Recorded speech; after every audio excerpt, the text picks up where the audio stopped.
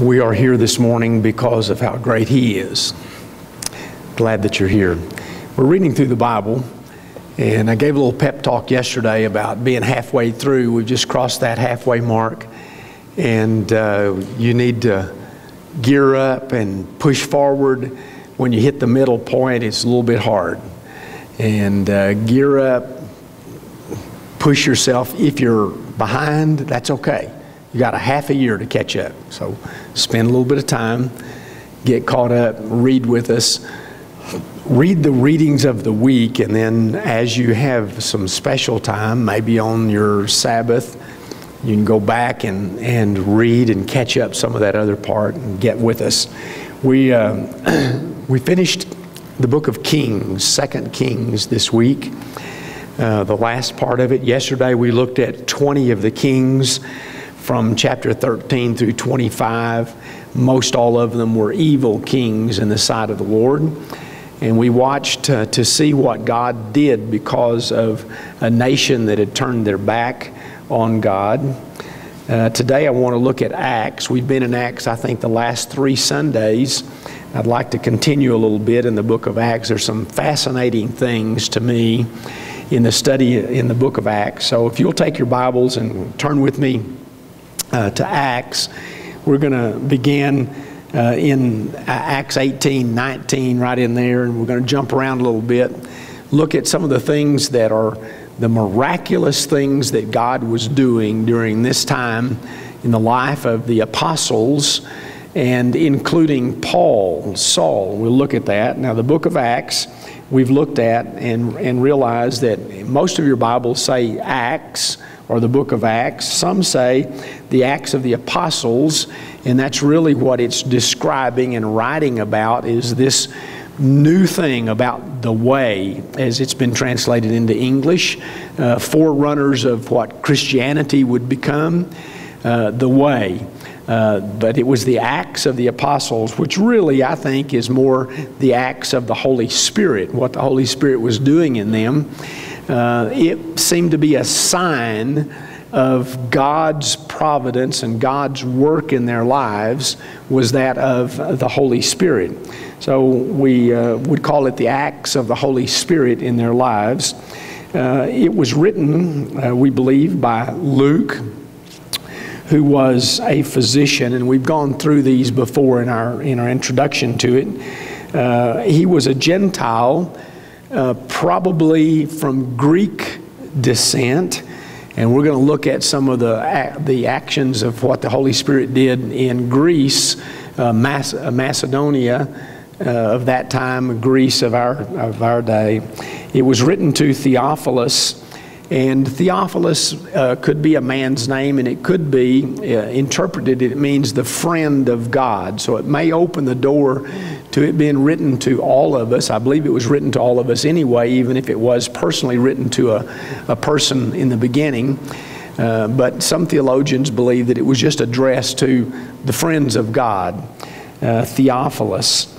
It was written before the destruction of the temple in 70 AD, right preceding that, more than likely. We don't have a date. We go from 62 to 70 in that span in through there. Now today I want to turn our thoughts to Paul, or Saul. He plays an important role in the book of Acts.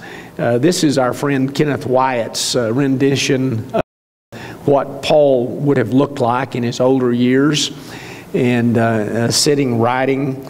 I don't know if that's even close, but it gives you a visual to think about this man that we're looking at.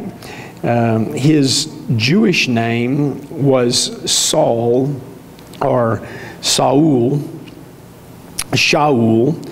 and that means, his parents gave him that name, means prayed for, or it means ask for, or even can mean borrowed.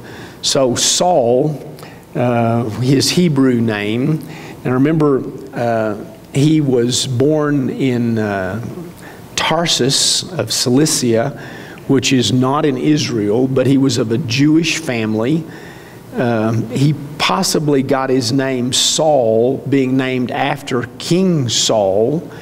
He is a Benjamite, as well as Saul was from the tribe of Benjamin.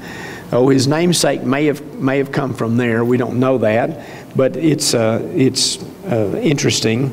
According to the book of Acts, he inherited a Roman citizenship from his father. Oh, he uses the fact that he's a Roman citizen a lot in his sharing, in his ministry and these missionary journeys. It comes in very handy to him in being in Rome and that area, as well as being a Jew with Jewish heritage. And we know that his conversion came on the road to Damascus. He was going to persecute the Jews, going to arrest them, bring them back, and have them put in prison. And a vision, or the Yeshua himself, appeared to Saul on the road with a blinding light. He fell to the ground, and he asked, "Who is this?" And Yeshua said, "This is the one that you're persecuting." And his life changed from that point. He was blinded for 3 days, and then his sight was regained, and we see a change. He kind of goes off the radar for a bit there as he is studying and he's reconciling all of this in his life. You realize that he tells us in the book of Acts that he was a student of Gamaliel. That's one of the most famous rabbis of all times. That's the Hillel sector of Judaism even today. Gamaliel was the most renowned teacher of that day and maybe of all times. It was a great honor to be selected as a student of his. Saul, being from another country in Tarsus, came at a young age to Jerusalem and became a student of Gamaliel. Now, historians, Eusebius particularly writes and tells about Gamaliel, and he says that he was very strict, and his entrance into his school was almost unbelievably hard, that he only took the best of the best, the elite. They had to be able to quote all of the books of the law. Gamaliel would just, in conversation with them, he would start a passage and would expect them to pick it up there and just go forward. They had to have a great understanding, not just being able to quote it, but an understanding of how the Scripture worked to become a student of his. Very interesting as a young boy. So I guess we would say that Saul was a part of the Ivy League schools of his day, top of his class. He was a really smart guy. He was well educated. He grew up in Tarsus, which had probably the strongest university system of that day, and in a very strong family for learning and studying God's Word, studying the law. So here's Saul, and he is adamant about his religion. He knows the Word. He studies under Gamaliel, and we find Gamaliel in Acts as the leader of the Sanhedrin. He stands up and he makes several statements as leader of the religious sect. Saul is a part of that, and he is adamant about persecuting these people who he believes are causing the demise of Judaism, or bringing in a new thought that the Messiah has come and was in the person of Yeshua, and he's resurrected and gone to be with the Father and will return. That was heresy as far as Judaism believed.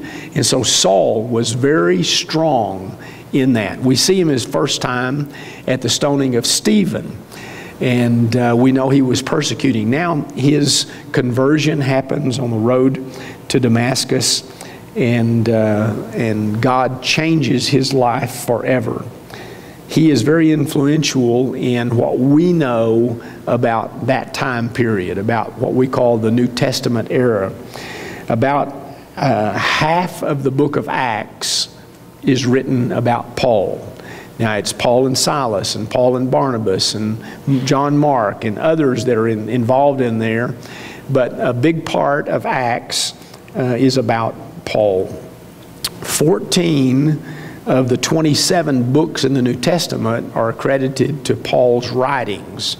So we've got half of Acts, half of the New Testament have to do with Saul, whose name was changed to Paul. Now, tradition, and as I grew up learning, that Saul was his name until he met the Messiah, and then after that his name changed to Paul. Historians will tell you that that's probably not the way it was, that Saul was his Hebrew name and Paul was his Greek name. That was very common in that day, that in the trade and all the things that they were doing in Tarsus and that area, that they would have a Greek name and then they would have a Hebrew name. So we're not positive about that, but that's the way it looks. Now I'd like to go in, and we're going to start in Acts chapter 17 and just see what the Holy Spirit is doing. Well, this is the Acts of the Holy Spirit, right? And see what they're doing and how Paul's life has been transformed. Now, you remember when he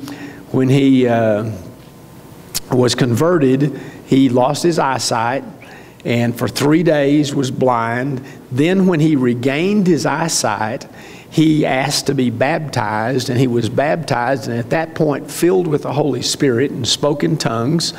And from that point, he began to teach and share with people about what it is to have this living Christ come and live within you in the form of the Holy Spirit. So, as soon as, we're going to get in Acts 17, start with verse 10, if you'll follow in your scriptures there. As soon as it was night, the brothers sent Paul and Silas off to Berea. Now, I transgressed a little bit here because we started reading in 18 this week, but I wanted to pick up this story just very quickly and add it in there. It's saying as soon as it was night, and the reason is that Paul and Silas were in trouble and had been put in prison. And you'll remember at Philippi, the Philippian jailer was there, and at midnight Paul and Silas were singing and evangelizing in the prison, and a great earthquake came, and they talked and had all the prisoners stay there, and the guard, the head man, came, and he was converted as well as his whole family. Well, Paul and Silas were out of jail, but things were really bad there in Philippi. So as soon as it was night, they sent him away and went on to Berea. Let me show you a map, and this is an overview of this missionary journey, and I know it's a little bit big to see, so I'm going to zoom in on that top left-hand corner up there, and that's really where we're watching right now. And Troas, if you can see my pointer, is where Paul received the Macedonian call, what we would call that, and the Holy Spirit spoke to him, and they went across and went into Philippi. If I can't get there we go. Into Philippi, if you'll see Philippi right up there, that's where they were in jail, and they at night sent them away and go all the way around to Berea. Now they made a stopover in a couple of places very quickly, but on this journey they went to Berea, way over here in modern day Greece. So we see them in Berea. We'll pick back up with that verse 10. As soon as it was night, the brothers sent Paul and Silas off to Berea. On arrival, they went into the synagogue of the Jews. Now, this stands out to me more and more now as we've been studying the roots of our faith, and realize that the way, or Christianity, or the understanding of the Messiah being God Himself and salvation being through Him, was not a deviation from Judaism. It's just that they did not accept that step of it. And those that believed in the Messiah were still immersed in, and Saul being so immersed in Judaism from the student of Gamaliel, the natural thing for them to do was to associate with those of like mind and like faith, and to share with them. So all the way through the book of Acts, you're going to find over and over and over. On Shabbat, they went to the synagogue and they taught. Now, if our studies and tradition tells us the truth, the way they did the synagogues on Shabbat back in the days of Paul and Saul, very similar to what they do now. They would go and they would have a reading of the Scripture. Now, you remember that most people didn't have a copy. They didn't have their own Bible that they carried. They didn't have a scroll. So the only way they got to hear or see the Scripture would be at the synagogue on Shabbat, or daily in the yeshivas as they studied, but generally on Shabbat. They would all go. There'd be a reading through of the Scripture. They followed a reading plan. Now, we're following the one-year Bible that goes all the way through the Scriptures, and they followed the traditional Torah, and it varies. Some people disagree of which passages they read, but they're pretty generic and pretty sure of which passages they read. For instance, they can tell us dates of when they believe Yeshua was there and read from Isaiah, because of when it would fall in the year of the Torah readings. Paul and Silas went to the synagogue on Shabbat, and they listened to the reading of the Scriptures. The tradition would be read all the Scriptures. There would be a selected person that would read, and sometimes various ones. And then after it was over, there would be a time of dialogue, or someone addressing the group. So Paul and Silas would go, they would listen to the reading of the Scriptures, and then they would have an opportunity as guests to address the people about the reading of the day. And so they would take their knowledge of the Scriptures and explain to them about the Messiah who had come. So on their arrival, they went to the synagogue of the Jews. The people here were more open-minded than those in Thessalonica, since they welcomed the message with eagerness and examined the Scriptures daily to see if these things were so. Now, until I began to look at the cultural things and understand how in the world did they examine the Scriptures daily if they didn't have a Scripture? Well, they were probably going to a yeshiva of some kind, going back to the synagogue or another place of study, and these Bereans were really intent on knowing God's Word. So this verse to me explains that they came and they heard Paul and Silas, and they said, I hadn't heard that before. Let's go and see what the Scripture says about that. Let's dig in. They didn't deny it. They didn't accept it. They went and studied it out for themselves.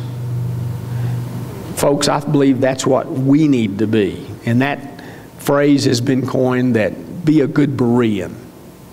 Don't take what I say. Listen to it. Don't reject it. Go, dig into your Word, and find what God's Word has to say. It says they did this with eagerness, and they examined the Scripture daily to see if these things were so. Consequently, many of them believed. Now, why did they believe? Because Paul was such a great orator and a brilliant guy, and he studied with Gamaliel, and now he'd converted to the way? No. They believed because they went and found the foundation of it in the Scripture, and they studied the Scripture and came up with the facts that Yeshua was truly the Son of God. He had been crucified, buried, raised from the dead, ascended to heaven, and was the way of salvation. Well, these believed, as well as prominent Greek women and other men believed what was going on. In Berea, great revival broke out there. Verse 13, but when the Jews from Thessalonica found out that God's message had been proclaimed by Paul at Berea, they came there too, agitating and disturbing the crowds. Those who escorted Paul brought him as far as Athens, and after receiving instructions from Silas and Timothy to come to him as quickly as possible, they departed. I threw that in, even though that was last week's readings, just to remind us, most of you have heard and studied that before, that we need good Bereans. There's every imaginable teaching about God's Word and about how we dissect that and how we look at it. We need to listen, and then we need to go and study it out for ourselves and make sure what God wants in our lives. Now I'd like to move to chapter 19, which was this week's readings, and look at it very quickly. While Apollos was in Corinth, verse 1 of chapter 19, Paul traveled through the interior regions and came to Ephesus. Now, let's go back to our map and see if we can locate Ephesus on it. And it's right in this little area right here, if you can see my pointer. Ephesus, the name is right there, okay? So it's a long way away from Berea, way up there in the corner, down over here. Now, some of the things that we know about Ephesus, it's a very interesting place. And Ephesus was a center of the worship of Diana. The scriptures use the word Artemis, which is another term for the Greek goddess of fertility. And I pulled this verse on a little bit further. I don't think we'll get that far, but I wanted us to see it just in introducing about Ephesus. Ephesus was a great center of trade, of a real strong economic area, and it was a center of worship of pagan gods. And Paul goes there. Later on in verse 35, it says, "Men of Ephesus, what man is there who doesn't know that the city of the Ephesians is the temple guardian of the great Artemis and of the image that fell from heaven?" I find this very interesting as I've been studying a little bit more about Islam and a little bit more about the powers that are converging now that are the same as they were in the very beginning in the scripture of the good and evil, God against Satan, and the religions against each other that line up with each other. In Ephesus, depending on what nationality or what language you spoke, you would have worshipped here at this mosque, we might say, and you would have bowed before Artemis, or some of them would have said it was Diana, or some of them would have said Isis. Very interesting how this is resurging again. Also, it's tied in, and it says, this is the center where the image that fell from heaven was worshipped. And if you know anything about Mecca and the cobblestone there, on the corner of it, which is what they come and worship, is a meteorite that fell from heaven. And some people would say, and have some great arguments, that this may be the same stone that was in the temple in Ephesus that was worshipped there of Isis. And it's been carried to Mecca. Don't know that that's a fact or not at all, but there's an association here of this meteorite, possibly, that fell from heaven, that was involved in the worship in Ephesus. And Paul comes into an area that is a pagan worship area, very dominant and very strong in that area. Now let's see what happens as we get to this in chapter 19. He found some disciples and asked them, "Did you receive the Holy Spirit when you believed?" "No," they told him. "We haven't even heard that there is a Holy Spirit." "Then, what baptism were you baptized with?" he asked them. "With John's baptism," they replied. Paul said, "John baptized with a baptism of repentance, telling the people that they should believe in the one who would come after him, that is, in Jesus," or Yeshua. When they heard this, they were baptized in the name of the Lord Jesus. And when Paul had laid his hands on them, the Holy Spirit came on them, and they began to speak in other languages and to prophesy. Now there were about 12 men in all. Now we see little snippets all through Acts about the Holy Spirit. What's it doing? It's coming. They believed in the resurrected Christ. They believed in repentance. John preached repentance. They accepted by faith God Himself. They were baptized in the baptism of repentance, but they hadn't received the Holy Spirit. I find that interesting. Many of us grew up in faiths that said if you've accepted Jesus as your Savior, you've received the Holy Spirit. These people had not. They believed in faith, but then with the laying on of hands and praying, they received the Holy Spirit, and when they did, they began to see miracles around them and began to see them happen. Now it says there were about 12 men of them.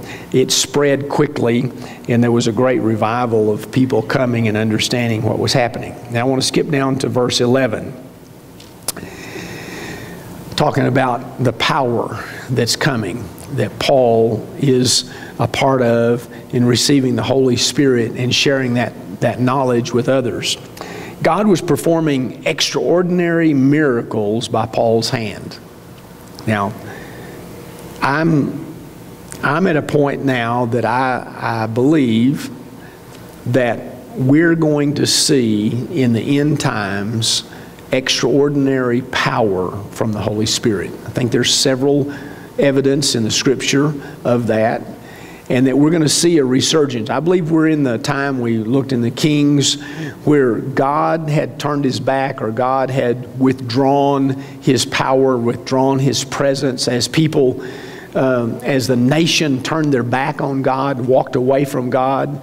We see a falling away. We see less and less of God's power and less of God's miracles.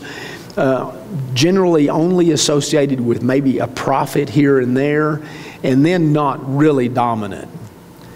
But in this instance in Acts, there is a huge display of power.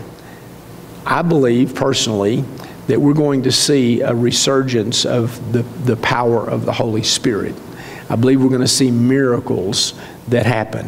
I'm looking forward to that, and I'm looking and studying with intensity in these places of how they've happened in the past, so that I may become aware of what God wants to do in my life and in your life and in these last days.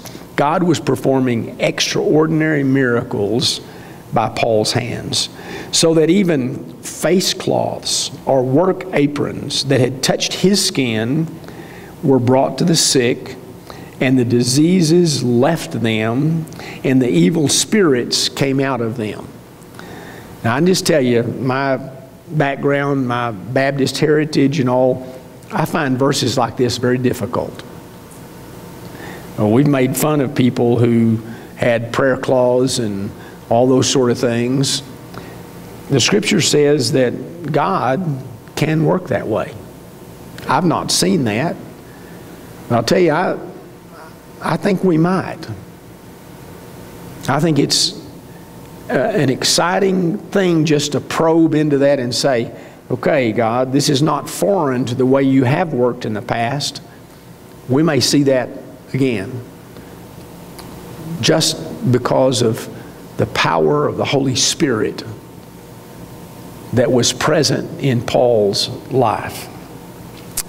Verse 13, then some of the itinerant Jewish exorcists attempted to pronounce the name of the Lord Jesus over those who had evil spirits. So this is natural, isn't it? Everybody wants in on it. When you get the parade going, everybody wants on the bandwagon, right? And so some of these who were not believers, they jumped on board and they started using the same tactics and the same words and the same things to express what was happening. And they would say, I command you by the Jesus that Paul preaches. Interesting next verse. 7 sons of Sceva, a Jewish chief priest, were doing this. The evil spirit answered them, I know Jesus, and I recognize Paul, but who are you? Kind of scary, isn't it? What they do? The men who had the evil spirit leaped on them, overpowered them, and prevailed against them, so that they ran out of that house naked and wounded. Don't do it in your power. Or don't do it in the power of the Holy Spirit in somebody else.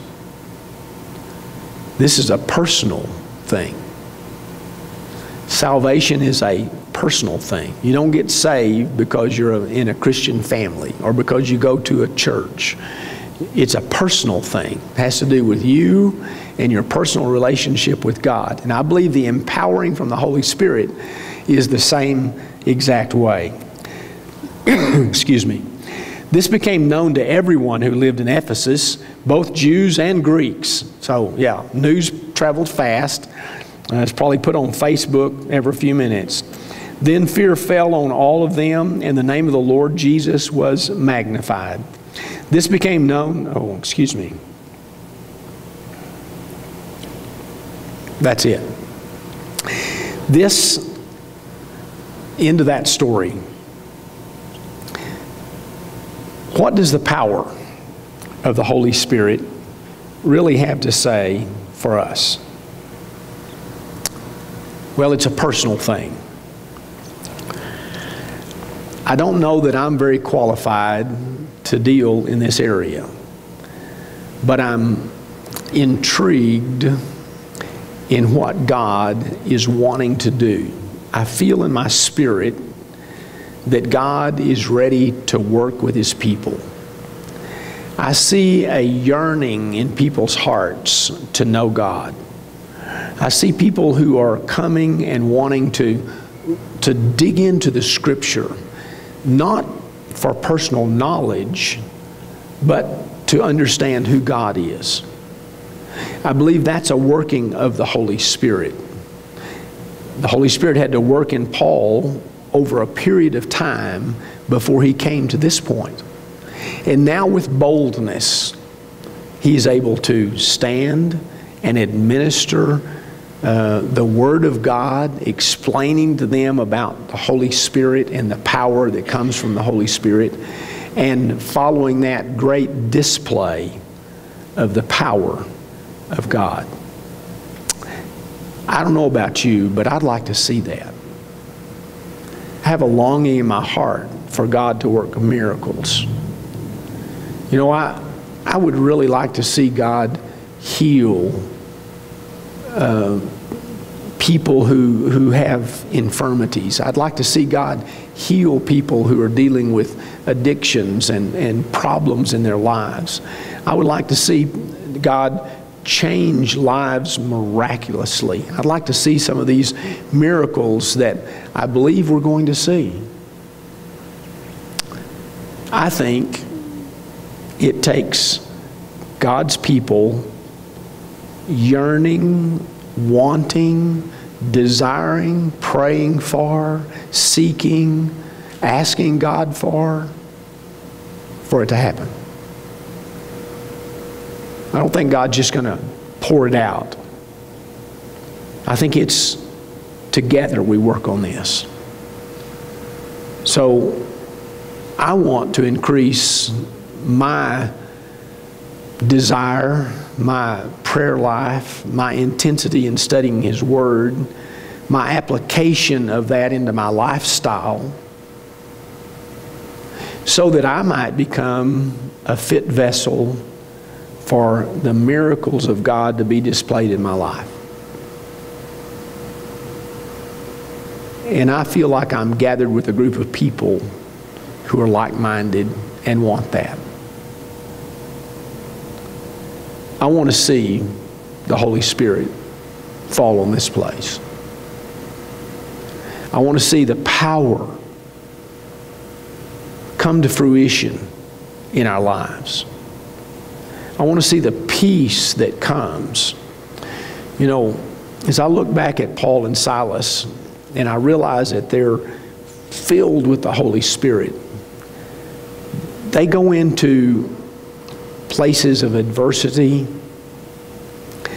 They speak in the town square knowing that they're going to be arrested or beaten or stoned to death.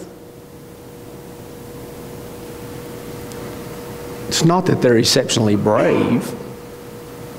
I think it's that they trust God. They're thrown in prison in Philippi a couple of chapters back. And what are they doing? They're doing the same thing they were doing out there. They're singing and praising God and lifting their voice. They're midnight. They're proclaiming the gospel message to all those that are around them. What are they doing? They're sharing that, look guys, we have peace about where we are. We're all right. If we die, we go to be with the Lord. If we live, we're going to proclaim His salvation. Doesn't really matter. It's that kind of inner joy and that peace that I believe just comes from the Holy Spirit. I think that's the beginning of it. I think when we get that calm peace in tumultuous times, turbulent times, and we can stand and say, you know, God, I'm watching for the direction you're going to take me. I'm going to go that way, regardless of the consequences. I believe God's going to work miracles. If you look logically at the book of Acts and you look at Paul's life, there is no way he should have survived that. He was so close to death so many times. It's unreal. And if he would have gotten killed, half of our New Testament wouldn't be here. Half of what we know about God, we wouldn't have had. God had a purpose in his life, and He brought him through that. Now, I realize that there are others that were martyred right off. And there's the possibility we would have had more knowledge and more understanding from what they wrote. But God has given us what we need when we need it. I believe God will give us in the future what we need when we need it. Maybe not in advance. But what we have to have first of all is that calm assurance of who He is and who we are in Him.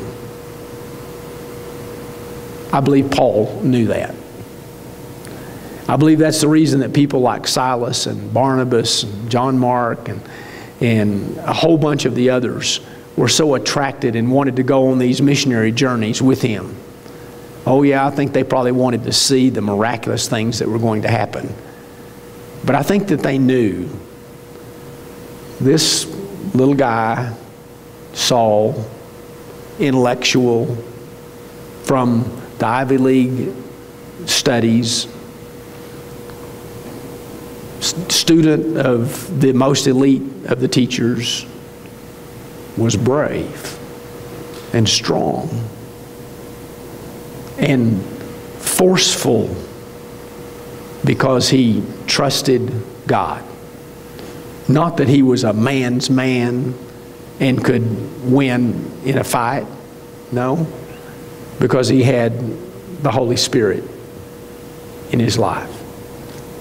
He knew the Word. He trusted God. He walked out his faith. Praise God that we have the teachings that Paul has brought to us. Now, as we implement that, not just as stories of this man who was in a Philippian jail and there was an earthquake and he got out, but as we implement this about the peace and the comfort and the joy that he had in his life that gave him the courage to sing hymns at midnight in the jail and not worry about the torture that he was going to receive. Just looking at the glory of God. When we come to that point, I believe God will take us a next step. Your next step may be different than my next step. I don't know what it's going to be. But we need to walk that path. We need to come to the point of saying, God, I'm okay where you've put me. If I'm in jail for proclaiming your message, that's okay. Father, if you put me in front of the Sanhedrin to be able to speak to the elite, I trust you for the words you'll put in my mouth. If I stand before family and friends, I trust you that you'll give me wisdom and the right words to say. God, I'm okay where you've put me. Help me to bloom. Help me to blossom. Help me to be the person that you've called me to be. I believe that's what the book of Acts is teaching me as we see the miracles of the Holy Spirit through the Apostle Paul. I challenge you now to look at this maybe even in a different light and examine, as we continue to read through the book of Acts, the acts of the Holy Spirit. Is it possible for us to receive that same miraculous power? Yes. God hasn't changed. God wants the very best for us. We're the ones who are not where we need to be, not God. So let's move into the position that God will be able to use us and speak through us and heal and perform miracles in our lives. Let's pray. Father, we thank you for the blessings you've given of this day. Lord, I'm challenged by Paul's words and by how he stood firm on his convictions. Lord, of how you used him in a powerful way. Father, I'd like to be like Paul. Speak into my life. Touch my heart. Give me a heart, as Paul had, to go and to share. Week after week, he went to the synagogue. Some believed, most didn't. But he kept going, and he had faith. And in the midst of adversity, he sang hymns, and he prayed, and he praised you. Father, give me that understanding. Help me to be strong. Give me strength, understanding. Father, as a congregation, open our eyes to what's going on around us. Help us to understand where we are. Help us to realize the importance of drawing close, allowing you to be number one in our lives. Not just number one, but echad, at one.